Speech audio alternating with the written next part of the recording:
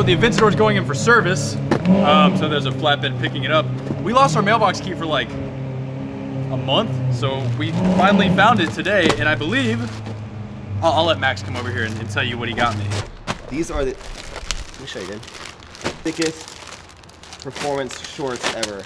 I mean, second to Athlete. These are the second sickest shorts. Third to Lulu, but all right.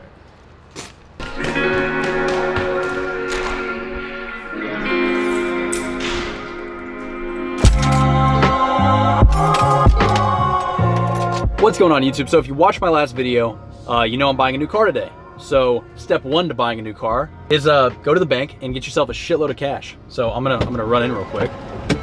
So obviously a shitload of cash is a relative term, but basically when I'm buying a car, I always want to put at least 10% of the car down up front, plus cover your taxes, TTL, anything like that. When you buy a car, you know where you're at financially. You know if you can afford it or not, so put a bunch of money down and you're good. What you don't want to happen is 6 months down the line, you bought that Corvette, you didn't put anything down, you financed it all because, hey, the monthly payment wasn't too bad.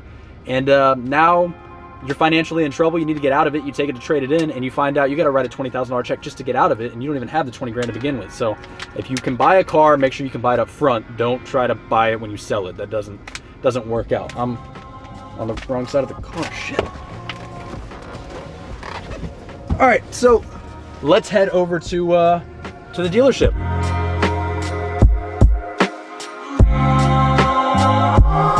Okay, after driving and filming for like 5 minutes, I realized, one, I'm not trading this truck in, I'm trading my car in, so I need to go back to my house and get my car.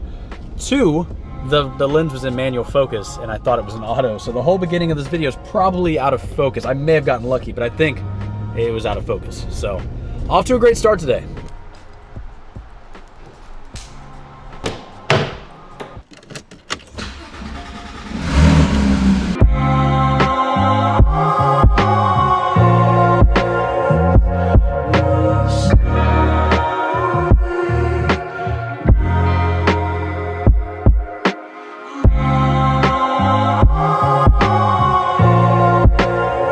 All right, so just got to the dealership. I'm gonna make one final video live from the GT3, which is actually the video, if you watched yesterday, of me explaining that I'm selling the car, which I'm really curious to see what a lot of you guys say about this. So I'm gonna go ahead and there we go. So right about now, you guys are figuring out that I'm selling this car.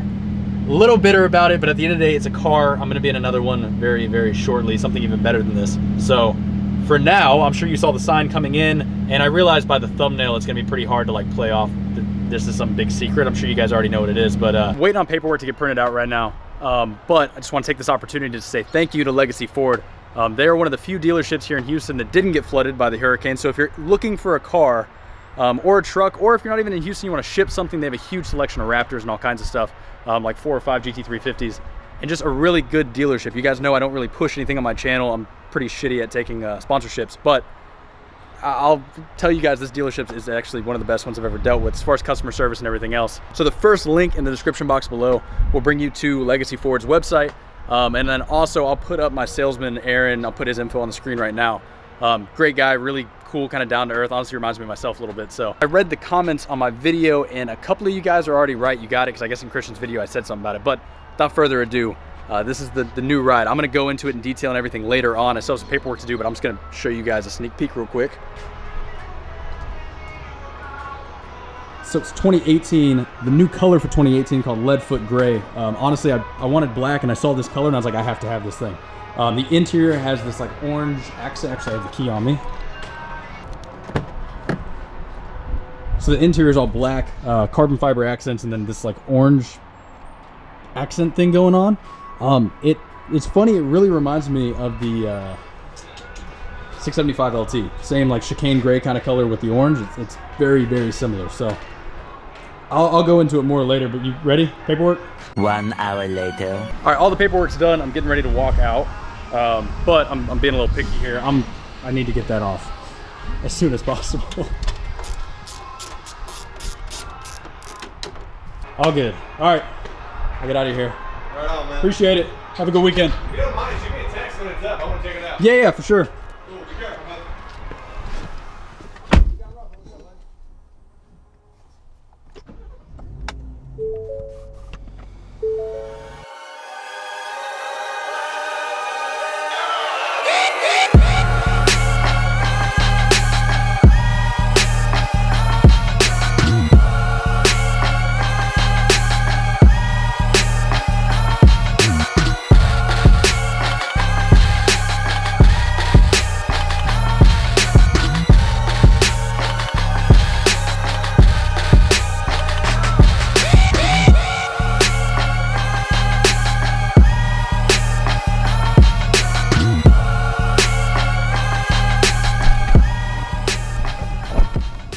So I've not been able to do that in a long time. Just put my camera somewhere and let it sit while I drive. So finished all the paperwork up, got the front plate taken off.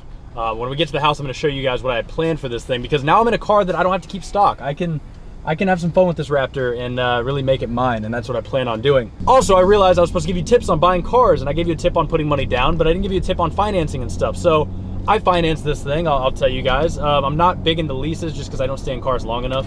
But my #1 tip, don't buy a car brand new. Never buy brand new cars, with the exception of cars that hold value very well. 2018 Raptor, GT3s, Ferrari, like TDFs, stuff like that, that's acceptable, buy it new. Hell, if you can get it new at sticker, you should definitely do it. But the majority of cars, do not buy new. As soon as you buy a car new and you're not leasing it, you're losing like 10 to 20% of the value of the car as soon as you drive off that lot. So keep that in mind. If you're gonna buy new, just be prepared to take a hell of a loss on that car. Second tip, I worked at a dealership for a year. You know, I sold cars for a while, so I kind of know the ins and outs of it. And that's why dealerships hate dealing with me. Legacy was very open with me, and they kind of just like told me exactly what's gonna happen, and I'm cool with that. But a lot of times dealerships, they'll be assholes. You know, a lot of them they're not willing to work with you on price, they're not willing to work with you on your trade-in value, anything like that, and they'll tell you, we can't do anything, price is fixed, everything else. Trust me guys, they can always work with you. Always ask for stuff, There's no need to just like look at the price and maybe you want $1,500 off, but you're scared to ask. Like it's a dealership, you deal with them. Another tip I have for you, dealerships make money on their financing rates. A lot of you guys, if you've ever applied for loans at car dealerships, you've probably gotten, let's just say you got a 4.0. Well, you probably actually got like a 3.2, 3.3, but a dealership can actually mark that percentage up, and then they make a profit off of your loan based on that markup. So a lot of times when a dealership tells you, hey, the best rate we got you is a 4.0, tell them, you know what, I have a separate bank somewhere else that already hit me at whatever rate you really want. I'll take my business there. And when they hear that, that's how they're gonna lose out on some money there. So they're not gonna let that happen. So majority of the time, they'll actually, you can call their bluff and they'll tell you that real rate that you actually got. Now, let me talk to you guys real quick about why the fuck am I driving a Raptor? Why'd I get a truck? In this price range, I could have gotten another GTR, a Z06, C63S, something I looked at. And to be completely honest with you guys, this was my favorite option out of all of those. I don't want another GTR, I already had 2 of them. The Z06, I just don't fit in. I used to fit in the C6, I don't know why, but the C7's way smaller on the inside. I can't fit in that car. And the C63S, while it is badass, it's also the entry-level Mercedes AMG. I had an E63S. I don't want the little Mercedes. And I'm also I'm 6'5". On some level, I enjoy being on a bigger car, and there's really nothing bigger than the Raptor. So I've been in tiny sports cars for like 3 years. I'm ready for something a little different. Also, a lot of you guys don't know this about me, but I grew up riding motocross. 10 years of my life I was riding dirt bikes on a daily basis. And then, as construction happens, anybody who's ever lived in the country knows that all of a sudden your neighborhood starts getting developed and everything else. Next thing you know, you can't ride them, so you need a truck to get them to the track. And I haven't had a truck in a long time. So, and for those of you worried that, I'm a car YouTuber and I don't have a car anymore, I was worried about this when I first thought about doing this. I'm like, well, a lot of my followers expect me in cars and I'm in a truck. It's a badass truck, but it's still a truck. After I thought about it for a while though, it's like I only have a couple of videos about my own vehicles. There's not like every video I'm like, oh, look at my GT3. Most of my channel is like going to car shows, reviewing others' cars, so that's not gonna change. If anything, this is just gonna give me access to go on some adventures, maybe travel some more and stuff like that. So the channel's not gonna change at all. It's gonna stay like this, regardless what I'm driving. I'll do a full review over this thing at some point, but right now, I'm gonna go into step 3 of buying a new car. And that is, once you buy it and everything's done, go show your friends. That's like part of buying a new car is, getting your friends' input, and everyone wants to see it and ride it and everything else. So I'm gonna take it by the house and see what Christian and Max think of my new, I gotta come up with a name for this. If you have an idea for what I should call this thing, comment down below. It's the color's called Leadfoot, but it's like identical to the Chicane Gray or Nardo Gray that Audi does. And the inside's got this black and orange thing going on. It's like the 675 LT truck, but I don't want that to be the name of it. I need like a clever nickname for my truck. I'm about to look for the first time. Same with YouTube. Damn, that's a big truck, man. Yeah. Wow, that's huge. Bro, the color's sick, right? Wow. It's a big trunk. Can I put my bike in it?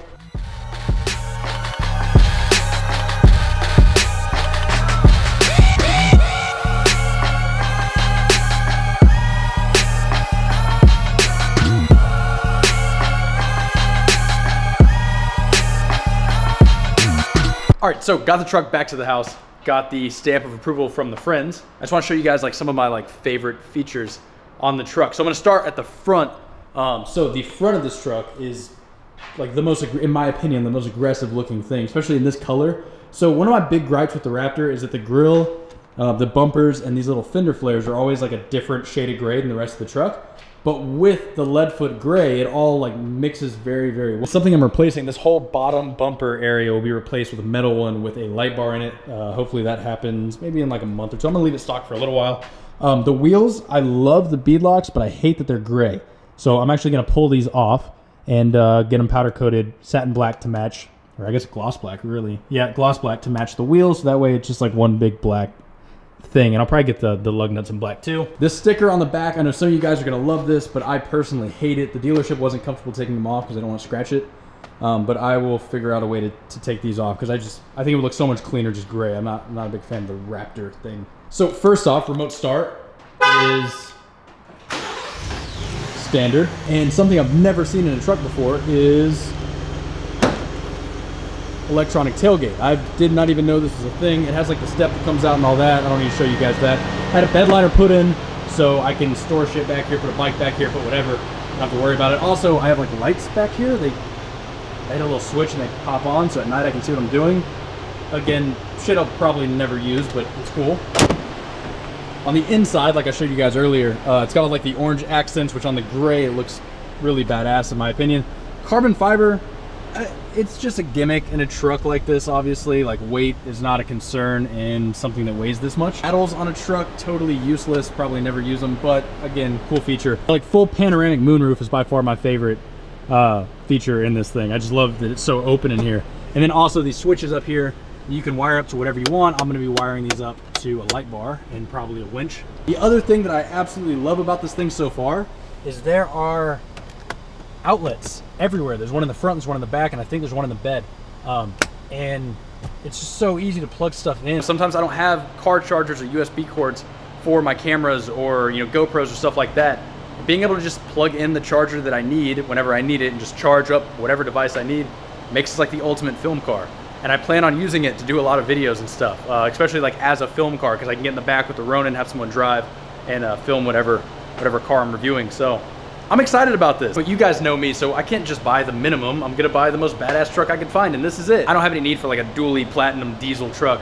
So the Raptor is, this is like my ultimate truck if I was gonna buy one. And this color combo and just the way it all came together deal-wise, it worked out. So hopefully you guys like it. I'm probably gonna wrap this video up here and go bowling with the crew. Last night we went Topgolf, tonight we're going bowling. Tomorrow we're going paintballing. So maybe I'll film that, take a GoPro, and try to shoot Christian in the face a couple times. Guess we'll see how that works out. So like, share, subscribe, comment down below what you think of the truck, and catch you guys in the next one.